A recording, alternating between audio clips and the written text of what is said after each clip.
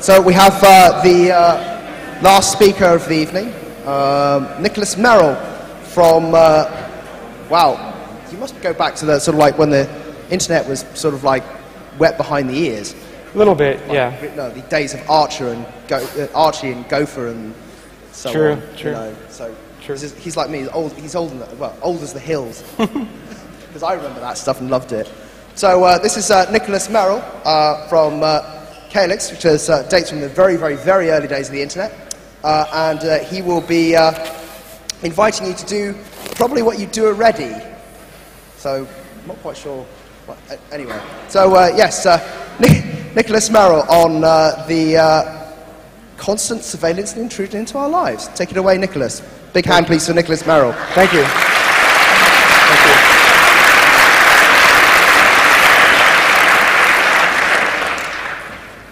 Thank you very much. I want to begin by kind of apologizing in advance because when I speak about this topic, I have to think a lot. The reason for that is that I've been under a gag order from the FBI for almost 7 years now. And whenever I speak about this subject, which is still a new experience for me, I have to stop and think to make sure that I don't say anything that violates the gag order. And there's about 1 million different ways I could screw up. And if I do screw up and I say something I'm not supposed to say, I could do about 10 years in prison. So forgive me if it seems like I'm stuck for a second. It's because I'm going down a laundry list of things that I'm not supposed to say. So in any case, the subject of my speech tonight is basically to tell you a story that that happened to me. Before I really go into the story itself, I thought I'd give a little bit of background. I started an internet company in '94 in New York. You know, I was just out of school. Technically, I've been asked to leave school, but in any case, I was fresh out in the world, and I thought, hey, this is a really exciting thing. It's like the Wild West. There's no supervision. There's no, you know, there's no rules, and that's kind of how it was at the beginning. And I, like most young people, wanted to change the world. So, you know, being kind of a politically minded person, I wanted to work with alternative media. I wanted to work with activists. I wanted to do exciting things, and so I dove in and started to do that. The company basically did a lot of things at the beginning, and later did fewer, but you know, a lot of it involved web hosting, providing internet access, things like that. It was all based on open source technology, which was a really exciting thing. Number one, because it made it possible to do with almost no money, and number two, you know, you could really get your hands dirty, get in, mess with code. As time went on, I realized I wasn't going to be able to keep the thing going just by working with activists. I realized that that was not really as realistic of a plan as I thought at the beginning, and I started to do more what I called straight work, just working for companies, and somehow I worked my way up to where I had some pretty decent corporate clients who, in a way, ended up kind of subsidizing all the work with the activists, which is what I really wanted to do. Some of the alternative media organizations that I worked with and some of the activist groups were engaged in like really controversial speech. Some of them did so anonymously, some of them used pseudonyms, and that aspect of it will, you know, the importance of that will become obvious later on in the story. So then September 11th happens. You know, that topic's been beaten to death, but it sort of is important to this because it sort of set the tone for me mentally in terms of the offices that I worked out of ended up being inside a closed military zone where you had to go through military checkpoints to get inside, and you had to show papers. And for me, that was actually kind of like emotionally jarring. There was weird stuff in the news. There was reports of mass roundups of Muslim men, and it just started to sound like stuff I knew from history. It sounded really scary. Bush started saying that he could just grab anyone, put a hood on their head, and just drag them away, just on his say-so, which I found extremely alarming. And it seemed like the American public kind of had been terrorized by their own government to the point where everyone just kind of shut up and wasn't saying very much, and there wasn't a ton of protest going on. I kind of felt a bit alone in my thoughts about how alarming this seemed. This seems like it's a tangent, but it's sort of more background information. Under U.S. law, we have the Fourth Amendment to the Constitution. It's about searching and seizing things. The history of it was that the British used to run America as a colony. They had a paper called a writ of assistance, and it was like a blanket search warrant.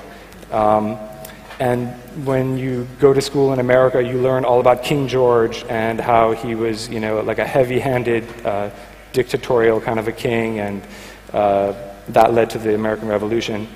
So you just have to understand that this all helped create my worldview and a lot of Americans' worldview.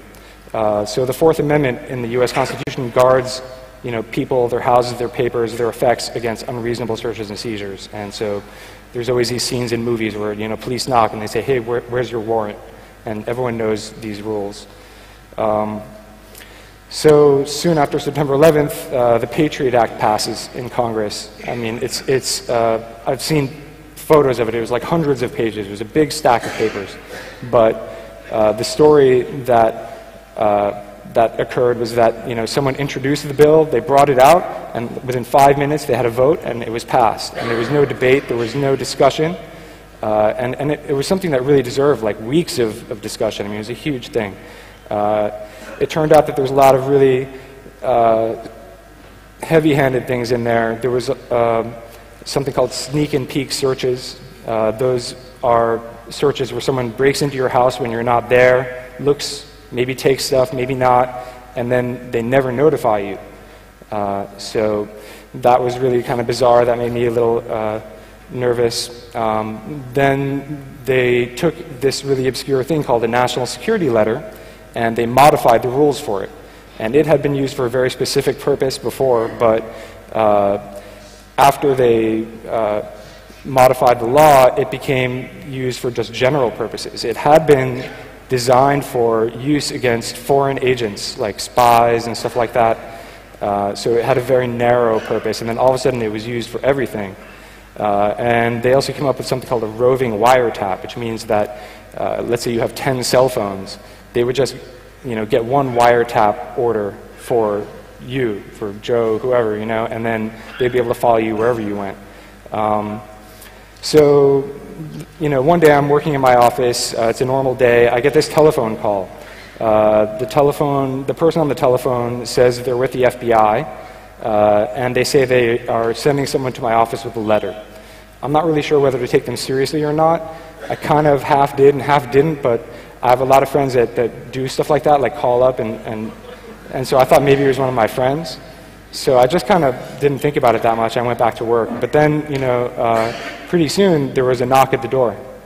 By the way, this is an actual image of the business card that this person gave me. Now, this gets into this stuff that I'm not supposed to talk about a lot because for some reason I'm not supposed to really say basically anything about the agent that came. I understand, I guess they're protective of the agent, but I always have to call the agent because if I say the sex of the agent, that apparently is enough to send me to jail, or if I say the name of the agent, or if I say what office of the FBI the agent came from. Those are all things I'm not supposed to talk about, so forgive me if I refer to the agent as it or something strange like that. So the agent standing there, the agent pulls out a letter, gives the letter to me. I open the letter, I read it. The letter says that I have to produce all kinds of data and information about one of Calix's clients. I can't discuss exactly what they wanted because of the gag order. So this is an actual image of the letter, but it's a redacted version, because if I show you the real one, then I'll go to jail for 10 years. So the first thing that really leaps out is that it says that I'm prohibited from telling any person about this request. I'm not supposed to mention that the FBI requested information, or I'm not supposed to talk about any of the details involving it. And it's just absolute. It doesn't say, like, don't tell anyone for 2 weeks, or don't tell anyone until we get back to you and say you can't. It just, don't tell anyone. It's just absolute. It's not signed by a judge. That was the first thing I looked for. I'm like, okay, where's the judge's signature? Where's the stamp from the court? And it's not there. So I look up at the agent, and I say, prohibited from telling any person? What about my lawyer? What about my business partners? Like, what is this? And then the agent just kind of shrugged and didn't really answer me, and acted like it had no say-so, and was just a messenger.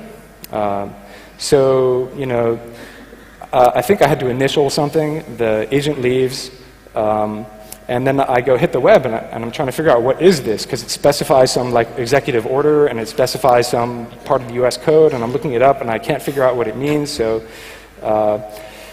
it says something about how records are being demanded in terms of either terrorism or clandestine intelligence activities, and my clients were really not in that kind of a scene, so this seemed kind of ludicrous to me, just on the surface.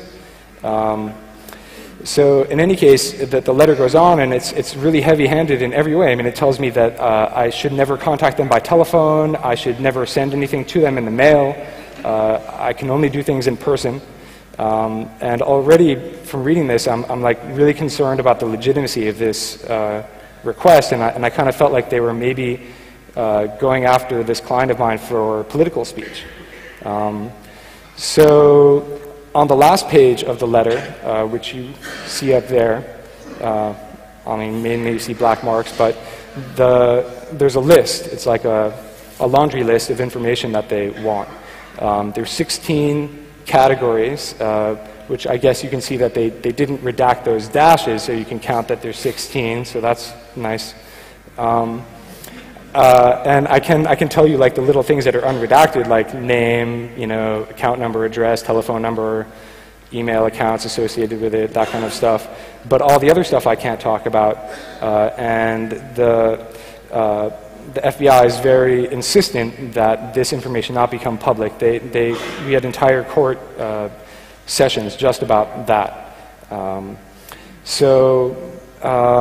In any case, at the end, there's sort of a catch-all phrase which says, any other information which you consider to be an electronic communications transactional record.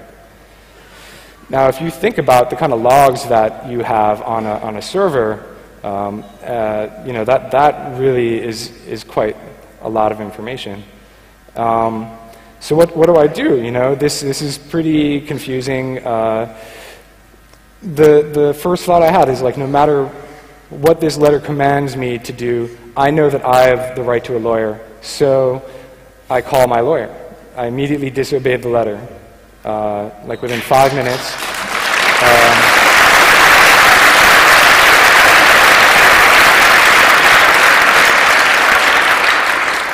It was kind of lucky for me that I was already kind of involved with civil liberties and stuff, and one of my clients was the New York Civil Liberties Union, which is sort of a division of the American Civil Liberties Union, which is sort of the preeminent organization that fights for people's civil rights in America.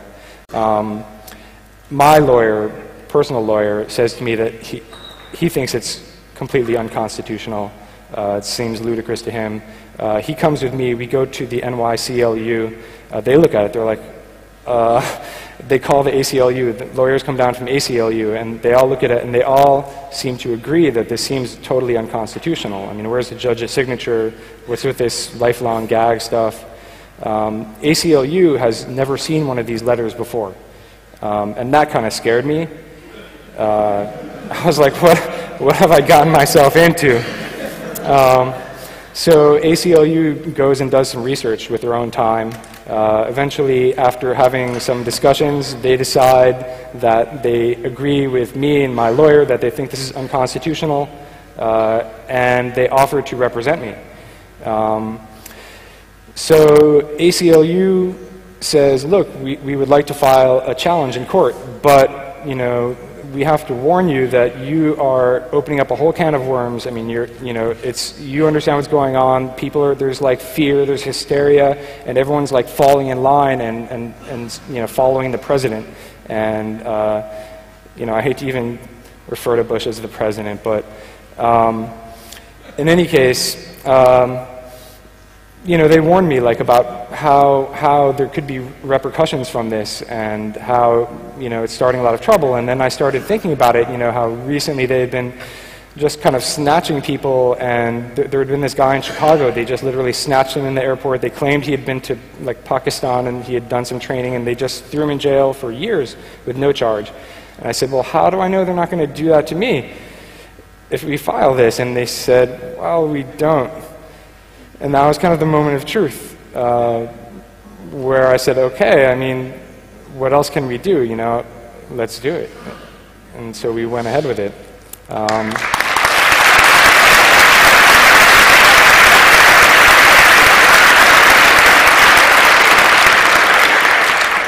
So this resulted in the first ever legal challenge to national security letters. Now, ACLU is trying to figure out how to even file the lawsuit. Just technically, you know, they do all kinds of things that are routine to them, but this is like all new, uncharted territory for them. It turns out that they have to file it under seal, which means that it's not put on the public docket. It's not on the schedule of the court. It's not, none of the documents are online, etc. It's just sort of secret. So for a few weeks, nobody knows that it's been filed except my lawyers and me, and I suppose someone at the government that they probably notified. Finally, they did unseal it, but that's when everything started being blacked out. So because of the secrecy and the gag orders, you know, I'm unable to even go to court. My lawyers go to court, but it's kind of like, I mean, it's a bad analogy, but it's like trial in absentia, but it's not. I mean, that's a bad analogy because I was the plaintiff and the government was the defendant, so they were sort of more on trial than me. But in any case, it was a very bizarre thing just to hear the story of what happened later. So we go to court and we get this really great judge. And this judge declares the whole national security letters portion of the Patriot Act to be unconstitutional. So it was like, you know, victory, like I was like really excited. It seemed like we won, this was so amazing, and this happened really quick, like just in a few months. This is actually not the right article. This one's from 2007 because it was struck down twice, but whatever, I put the wrong image in there. So forget the date on that. So in any case, then the other shoe drops. The government doesn't accept that they lost. They decide they're going to appeal. So now the judge stays his decision, which means that he told them they could no longer issue national security letters, but he says, I'm staying my decision. That means that they could keep issuing them. Then meanwhile, the US Congress, you know, immediately hears that it's been declared unconstitutional, and they start working on you know, doing an amendment to the law to try to bring it more into alignment with the Constitution. Eventually it does change the law in a couple of ways that directly were related to my complaint, in terms of the gag order in particular. But at the same time, it also makes the gag order a bit more oppressive because now it carries a 10-year prison sentence if you violate it, whereas before, in the first draft of the law, it was just completely unspecified what the penalty was, which in a way is a little more scary. So in any case, the judge agrees that the NSLs are unconstitutional. He writes this really inspiring decision. He says, you know, democracy abhors secrecy, and he seems like he's totally on our side, and everything seems great. And I was, you know, really on a high. I was happy. And then meanwhile, right at this time, this is unbeknownst to me at the time, these librarians in Connecticut also get a national security letter asking for information on some library patrons and things they had done in the library. They go on Google, they read about the judge declaring it unconstitutional, and they decide that they have to resist, and they decide that they're going to go to court too. So they call the ACLU. I only found out about this after I was ungagged, which was just a couple of months ago, when the librarians finally got in touch with me, because there was no way for them to do so before. But they told me they weren't sure if they would have gone through with it were it not for them reading this article, which gave them the confidence to kind of charge forward. So at that point, since the government had appealed, we go up to the next level of court, which is the appeals court. All this procedural stuff, I start to learn about procedure and how it can be manipulated to drag things out or to send you down a wild goose chase. What happens is, we finally get to court, and this takes months. And I learn about all this stuff like, oh, the judge is on vacation for 2 months, so we have to wait, and then they have all these cases, and so we wait months and months and months, and all of a sudden it's 2006. It's been a couple of years already. By the time we get to the court, Congress has changed the law. They've added like 3 or 4 words, and so the judges, it's like a now 3-judge panel, says that the case is moot. The law that you sued for is no longer there. Now there's this new law. Now go back to the beginning and go ask the first judge about this new law. So now, a whole year and a half passes before we finally get to the lower court again. When I say we, I mean my lawyers, because again, I can't go to the court. And this judge, who's, I think, a good judge, in my humble opinion, again strikes down the national security letter provision in the new version of the law, because it's really not substantially different. So now we get back to this procedural stuff. What happened at this point was the FBI dropped the actual demand for information. They decided they no longer needed or wanted the information that they had originally demanded. I guess it would have been pretty stale by this time, because it's several years later. But what this means is that I no longer have standing to even challenge the search, because they're no longer asking for this information. That to me was really crushing, because what I really wanted was to have that part struck down. I mean, the judge agreed that that was unconstitutional, and simply by doing this little trick, they were able to just make it was like judo, like all of a sudden now I can't fight it, but everyone agrees that it's wrong, but it continues. So in any case, they also did this trick to the librarians and to the guy who runs the Internet Archive, archive.org. In all those cases, they withdrew the request for information once they had challenged it, once they realized that they weren't patsies that were going to roll over. And it was only the 3 of us, as far as I know, who ever challenged it. So at this point in my case, I'm only now fighting about First Amendment stuff and free speech and this lifelong gag order. Now moving forward, now it's December 2008. We are back at the appeals court, the second level court again, because the government again didn't like that they lost and they tried to appeal. And when they get to appeals court, they uphold the decision again. So I win again. But now we're not fighting over the actual search anymore. Now it's just a First Amendment issue having to do with speech and whether you can be gagged forever with this open-ended gag. So now comes like a really weird part where the government justifies the gag order using secret evidence. They get some evidence and they bring it into the judge's chambers and they show it to the judge, and only the judge gets to see it. My lawyers don't get to see the evidence, so we really can't challenge it in any substantial way. And my lawyers argue and argue and argue over this, and in the end, the only bone that the judge threw us was that he made the government release some type of a summary of what it says basically. But when you read the summary, and you can actually read all the documents and this summary and everything on the ACLU's website, it really says nothing. It's like it's so generic that you get no understanding of what it might have said.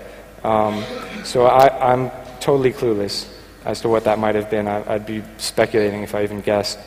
But one thing that they did say out in the open was that they claimed that releasing that third page of the national security letter, which lists all the types of information that they wanted to know, might result in a danger to the national security of the United States. I really thought that that was pretty ridiculous, because, I mean, I know what's in it. I mean, I guess I'm just asking you to just trust me when I say that it's ridiculous. In any case, the judge allowed them to introduce the secret evidence despite arguing over it for weeks and months. The FBI also claimed that disclosing what information they were looking for could somehow tip off the target and other individuals who were under investigation, and I guess get them to change their habits or something like that.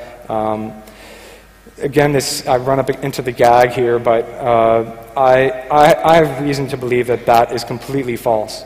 But I can't tell you why, because of the gag order. So at some point I started to feel like, I was running up against the law of diminishing returns, because no longer was it possible that the case would affect everyone and set a precedent that would affect, everyone who is subject to the law. But we were just arguing about me and whether I could talk and stuff like that. And meanwhile, it's into 2008, 2009, and I've been dealing with this mental stress of making sure I don't tell anyone, and people are talking about this all the time, and and I have to turn my back or go away or excuse myself when people are talking about it, and I've been warned not to sound like I know too much about the subject, and just the pressure of it got to be too much, and it felt like I'm not going to change the world, I'm not going to change the law. So then, at the end of 2008, my father dies, and I had never gotten to tell him about this, and that really messed the whole thing up for me. And so at that point, after discussion with my lawyers, we threatened to appeal again and drag it out for as many years as they wanted to drag it out for, unless they just let me out of the gag, at least somewhat. And much to my surprise, this was after Obama was in office, much to my surprise, they actually said yes, but with a huge bunch of caveats. So, just a few months ago in August, the government and my lawyers actually reached some type of an agreement.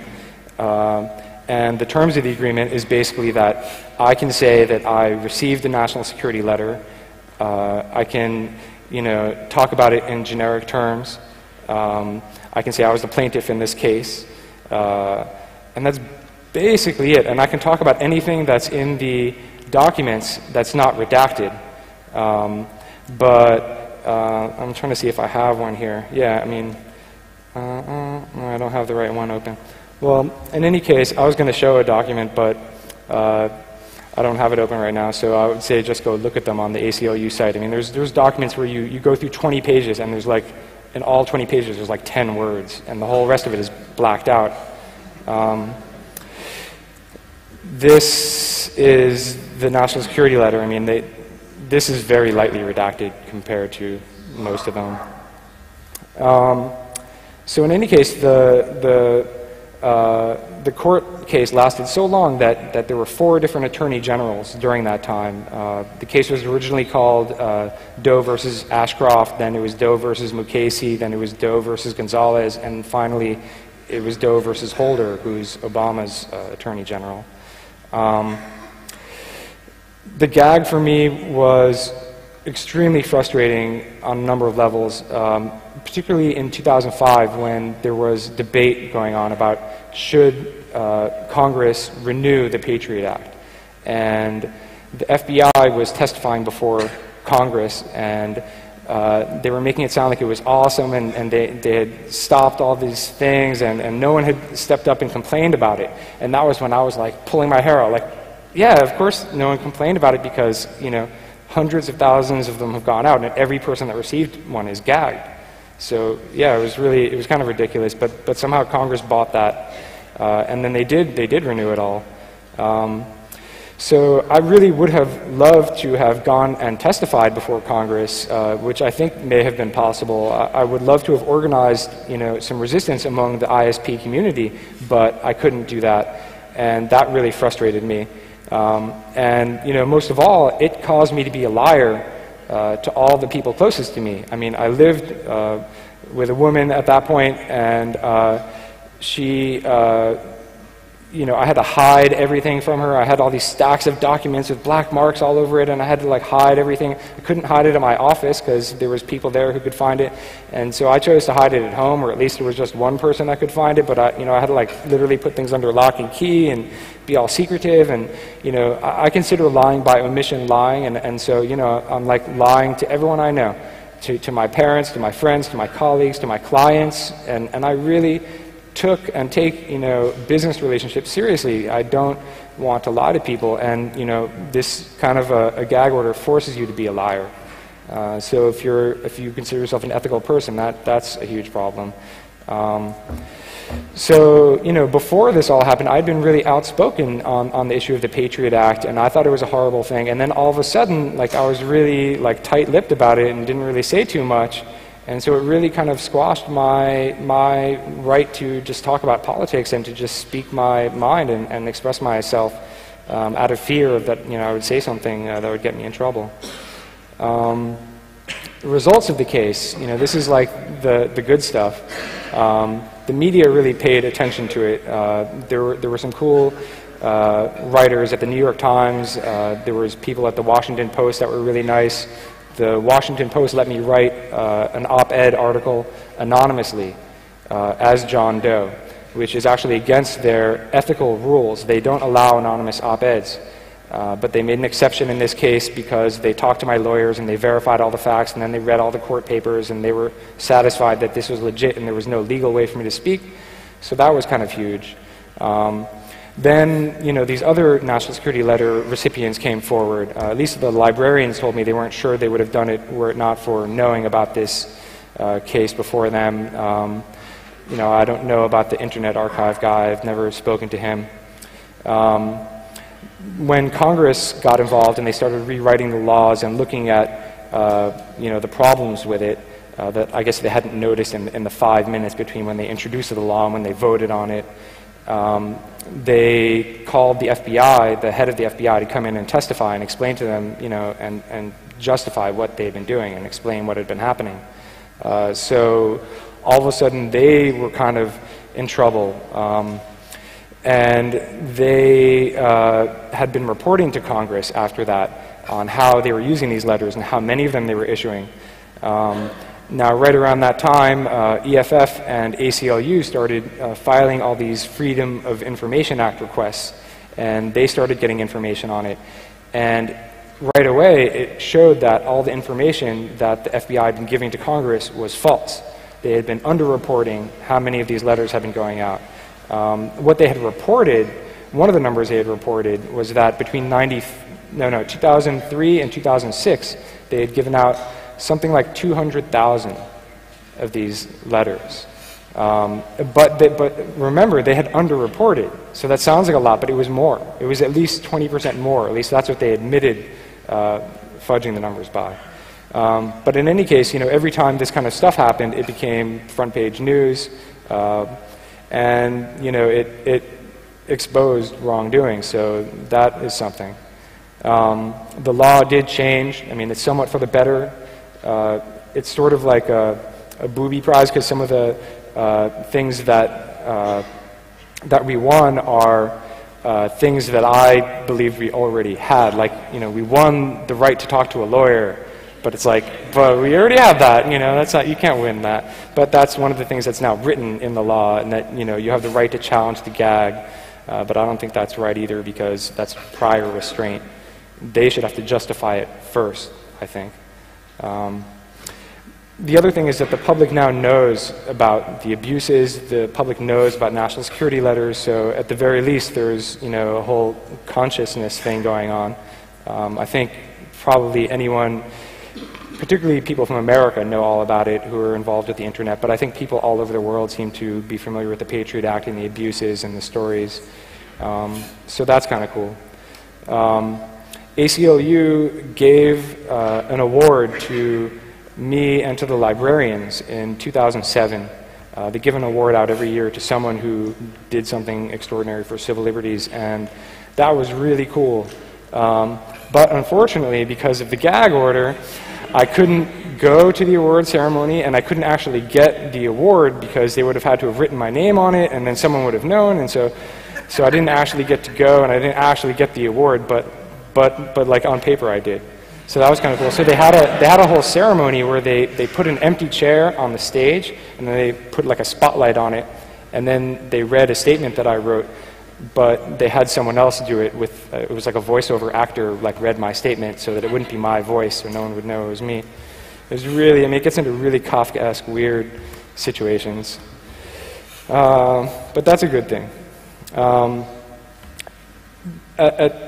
After all this stuff came out about the FBI, a lot more mistakes, so to speak, came out. The FBI claimed it was all mistaken, but they were doing stuff like going to phone companies and internet providers and giving them basically like, you know, something written on a post-it note that would say like, I owe you one national security letter. Just give me all the info now, and I'll come back next week with the letter, I promise. And you know, and it was so bizarre to me because I thought, like, you already have the right to just write your own warrant without going to a judge. Why don't you just make one? But they didn't. They were doing these things which they called exigency letters. And then a lot of the time they were apparently not even coming back later with the national security letter. They just leave them this IOU, which means nothing and has no legal weight. And you know, a lot of the phone companies were just going along with that. They were just giving them all the information they wanted. But at some point now, the head of the FBI had to go and testify in front of Congress, and all the people were screaming at him. And Republicans were screaming at him, and I found that really satisfying. I mean, you have to take what you can get at this point, you know, because I didn't really win the way I wanted, but you know, you just have to take the crumbs. So, in any case, the conclusions that I came to are really that, and I was a pretty cynical person at the beginning of this whole thing. I really realized that one person standing up and causing trouble can have like a snowball effect, and it really can set precedents that affect everyone. And I didn't really have that much faith in the system, and in a way, this sort of did validate that belief of mine, but in other ways, it sort of made me realize that there is a point. Because I remember thinking at the beginning of this whole legal episode that it was not going to go anywhere and it was not going to accomplish anything. But it did. But one of the real conclusions from this is like, this battle is far from over. And I'm not even getting into the overall issue of privacy and spying. Even just the national security letter battle is far from over. And basically further challenges are necessary. And if they sent out 200,000 of them between 2003 and 2006, you know, I wonder what the total number is and how many people out there have gotten them, and why haven't any of these people come forward? I find that really disappointing. I mean, I'm trying not to be too harsh because it's easy to judge, but I really wish that more people would come forward, because I think if you work in IT or in an internet provider or in a telephone company, you really have an ethical obligation to the people whose information you're handling. That's the way I look at it in any case. And I really feel that people that don't take that obligation seriously really should stop and think about what they're doing. You know, one of the kind of cliche type sayings that really meant something to me throughout that whole experience was, you know, better to die on your feet than live on your knees.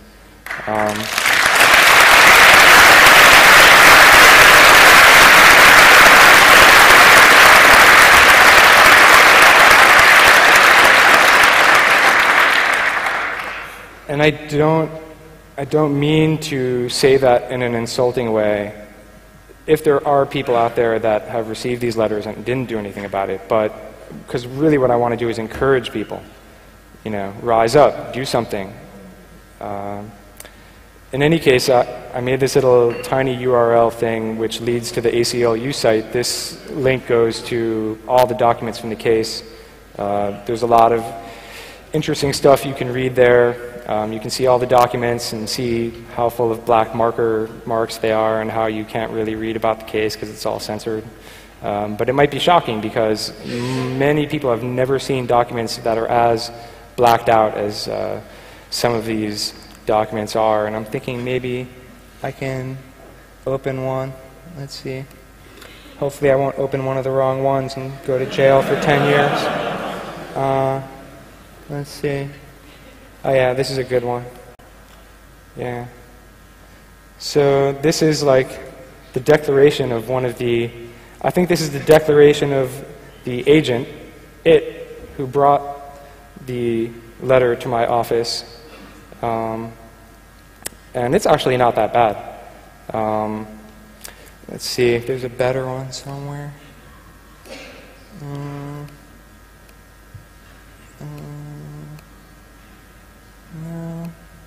Oh wait, I'm in the wrong thing there. Oh, okay, cool. Oh, okay, yeah, here's a good one. Okay, so this is a typical document from my case. I thought you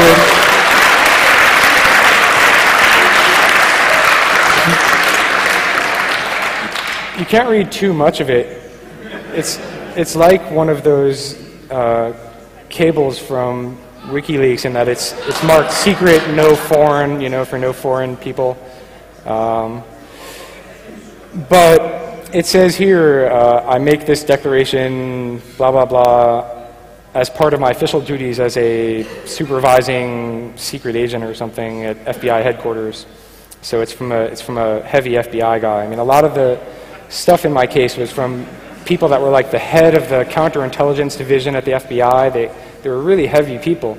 And I think I blocked out a lot of what this stuff was because it's really scary to me how like heavy and influential some of the people were. So in any case, you know, where I'm going from here is actually I started a not-for-profit organization, and I intend to do a little bit of hosting, a little bit of internet provider stuff with a particular purpose, which is that I'm hoping that I can do some further legal challenges to some of the warrantless wiretapping laws in America.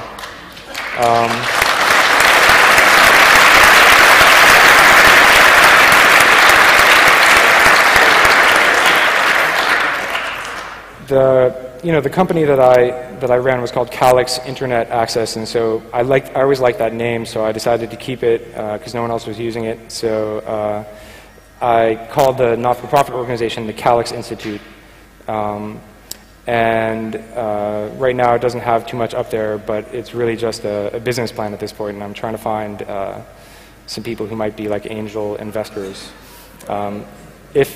If you can believe that anyone would fight this fight, I hope you can believe that I would do it, you know, after having done this for so many years. So in any case, that's pretty much the end of my presentation. I guess at this point I would open up the floor to questions, if anyone has any. Do we have anything from the internet? We do? Cool. We'll start with the questions from IRC, and then we'll move on to this gentleman here, followed by you over there, and then we'll go backwards and forwards. Okay? Take it away. I would like to start with a statement from Harpale from IRC. He would like to thank you for your talk and for you, to use his words, having the boards to stand up.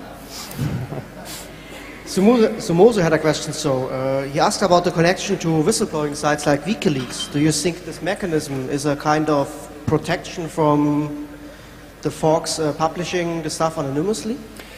I'm sorry, can you please repeat just the last part of that? Do you think the NSLs are a mechanism to protect the information from getting leaked via WikiLeaks, for example? I don't think so, because as far as I understand, the NSLs can really only be used to get information. I don't think, and I could be wrong, but I don't think that there's any way to use them to prevent someone from publishing or to shut down a website. Although I guess they could be used to pressure the internet provider hosting a site like that to kick them off. That seems like a definite possibility. Okay, this gentleman here. I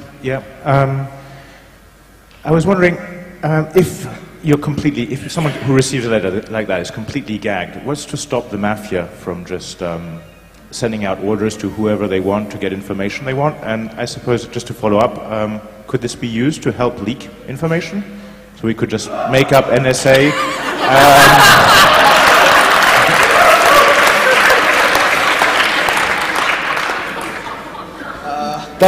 That second part of your question was interesting. I'd never thought of it that way. I mean, the thing was, you know, I met this agent when it came to my office, but then after that I really had no further interaction with them, because I didn't give them anything. Only my lawyer spoke to them, but I guess because of that, you know, we know that they weren't mafia guys. It was apparently the real FBI. The mafia generally have better suits. Sorry? It's true. FBI salaries don't pay for good tailoring. Okay, so this young lady here. Yeah, I just want to thank you on behalf of all of us, really. I think what happened to you is pretty horrendous and it's quite unbelievable, and of course it kind of sucks for you, but I guess we're all incredibly lucky that you were one of the many people who got this letter, and I just want to thank you for your courage and standing up. Well, thank you.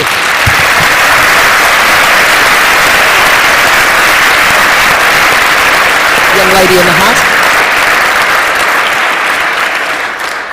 I wanted to ask you, were you able to challenge the fact that there was secret evidence in your case? Were you able to challenge on that at all?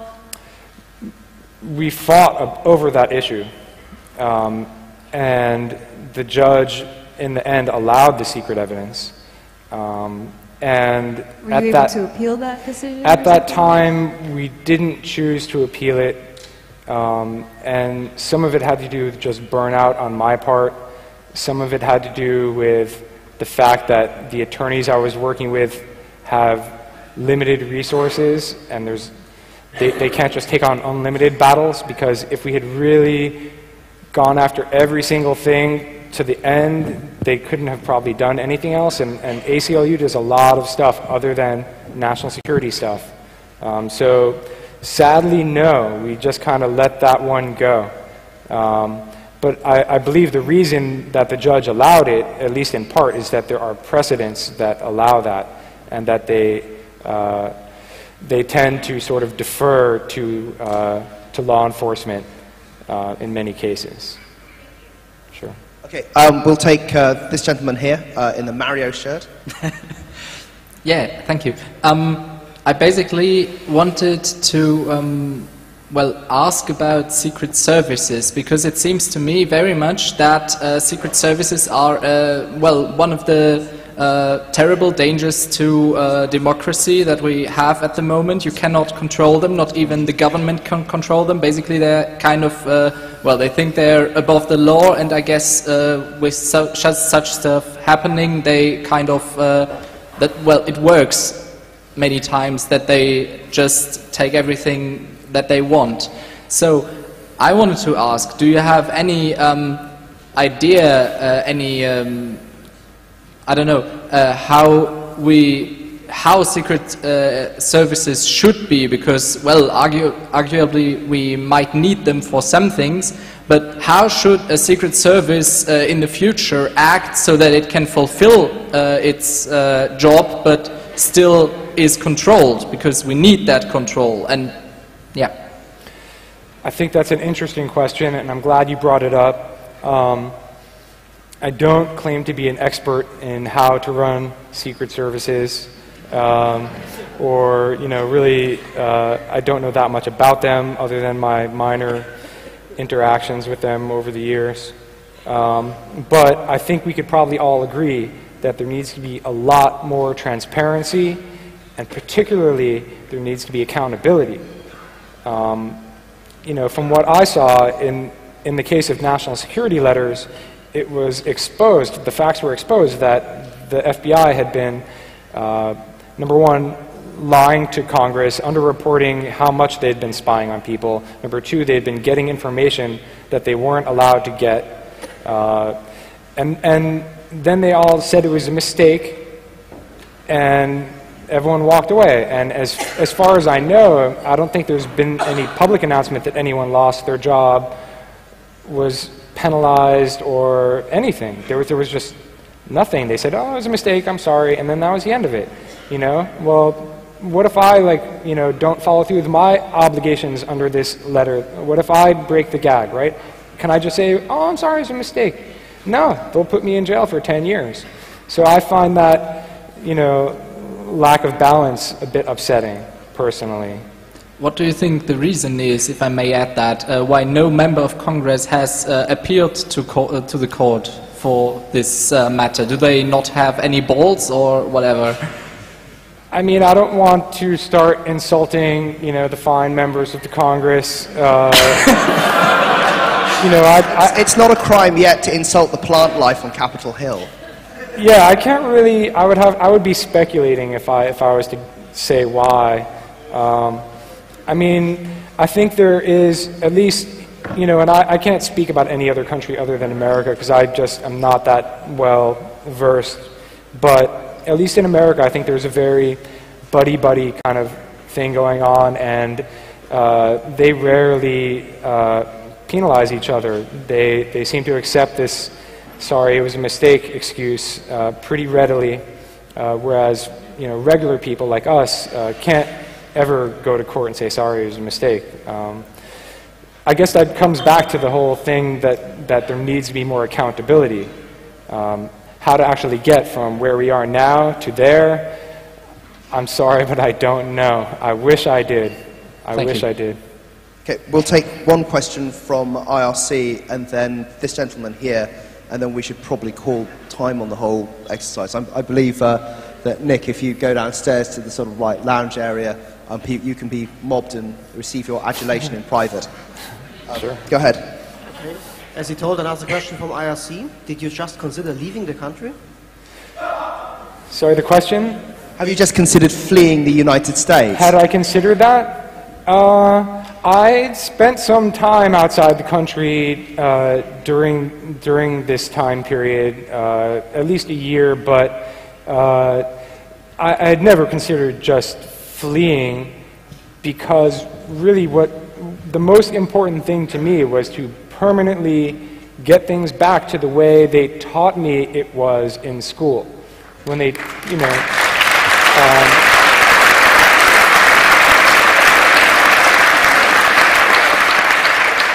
I want it to be, if they want to search for stuff, which I accept is sometimes necessary, just go to a judge, show the judge your evidence, and then you can get the stuff that you want. I fought with the government for, it's almost 7 years now. And if they had just gone to a judge, which would have taken them like an hour, and just shown some evidence and gotten a warrant, I would have had to have given it to them, and it would have been done. And I don't know how much it cost them. I do know this much, that the legal fees from this whole thing are going to have to be paid by the government to my attorneys, and it's in excess of $1 million from what I understand. So that's kind of cool, but I don't think they really care about $1 million. That's nothing to me. That's like an astronomical number, but it doesn't mean much to them. But again, I think this sort of leads back to the abuses of these national security letters. I think the reason, and I'm going to just engage in speculation here, I believe that the reason they're using national security letters and not getting warrants is because they're doing massive data mining and they're doing like social network diagramming and stuff like that, and they're trying to figure out who is like 3, 4, and 5 degrees away from people that are interesting. And I think they're just randomly going after people and just compiling huge amounts of data. And that's why they didn't try to get evidence and go to a judge, because there is no evidence. That's my theory. I have no proof. But that's kind of what it's really starting to sound like. And we'll take one last question from this gentleman here. Okay. Was it legal to change the law and justify things done in the past and send you back to the lower court in 2007? That, I wish I had one of my attorneys with me here. I guess it must have been legal, because the government did it.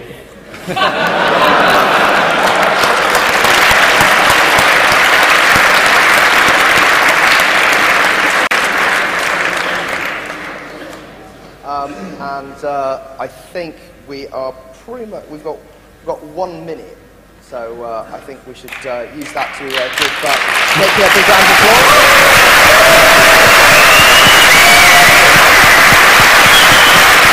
We love you.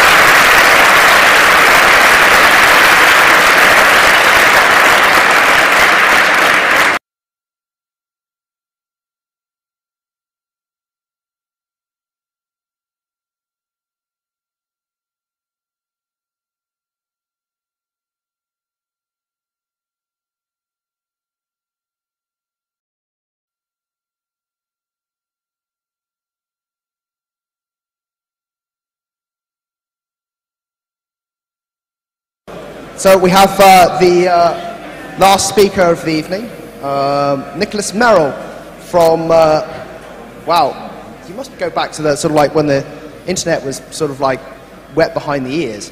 A little bit, like, yeah. No, the days of Archie and Gopher and so on. True. You know, so True. he's like me. He's old as the hills, because I remember that stuff and loved it. So this is Nicholas Merrill from Calyx, which dates from the very, very, very early days of the internet, and he will be inviting you to do probably what you do already. So I'm not quite sure. Well, anyway, so yes, Nicholas Merrill on the constant surveillance and intrusion into our lives. Take it away, Nicholas. Big hand, please, for Nicholas Merrill. Thank you. Thank you.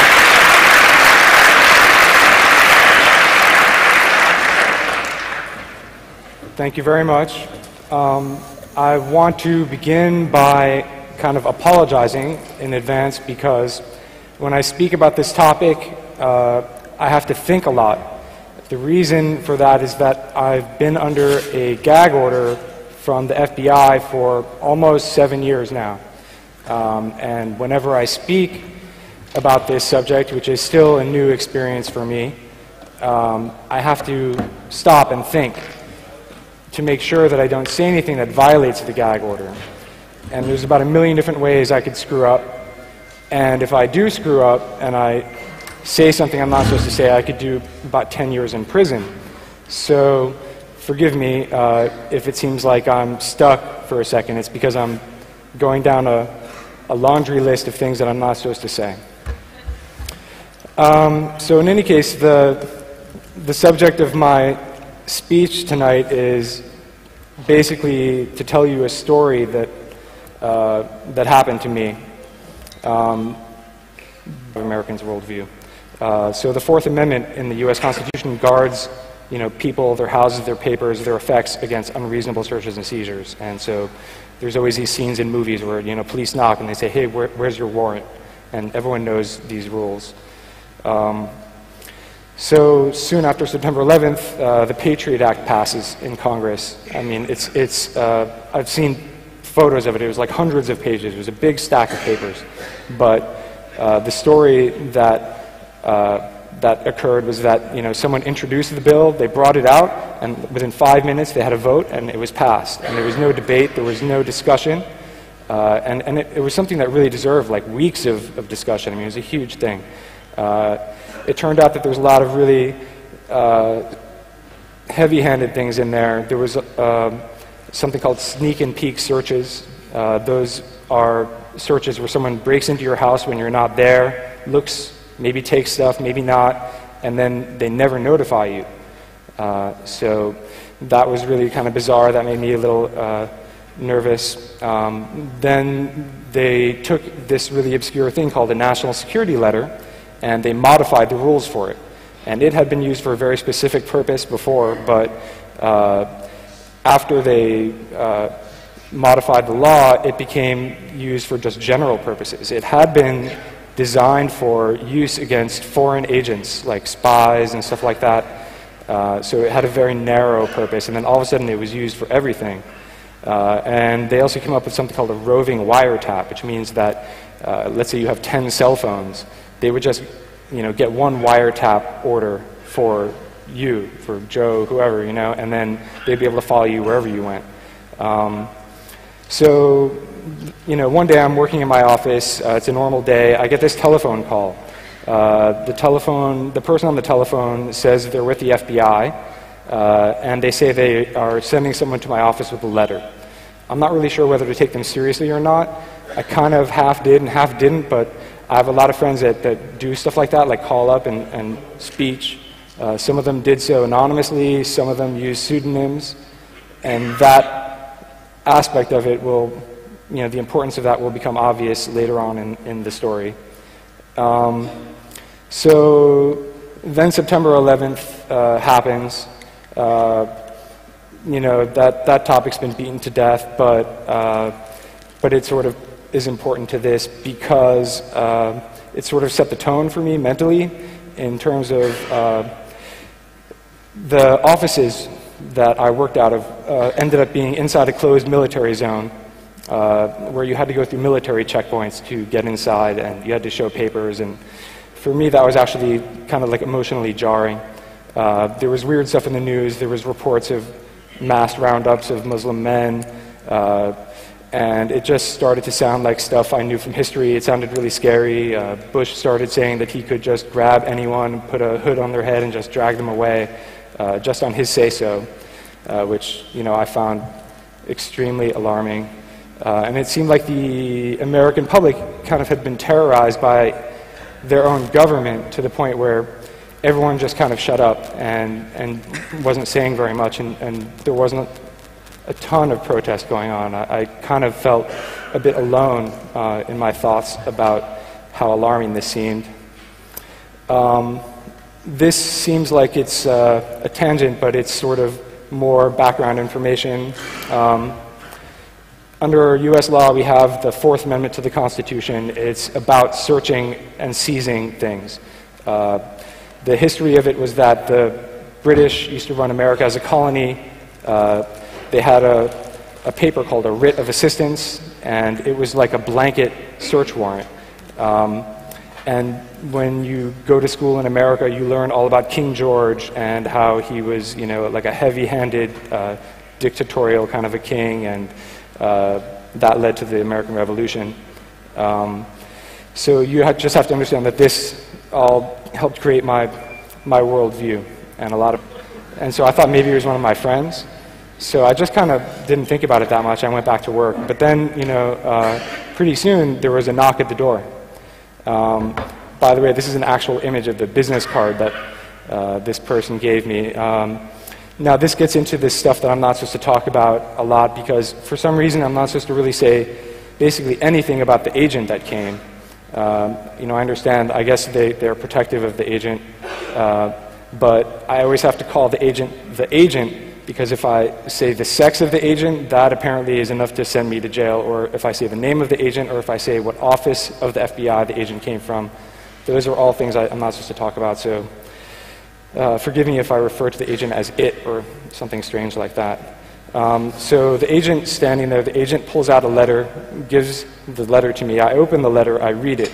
The letter says that I have to produce all kinds of data and information about one of Calix's clients.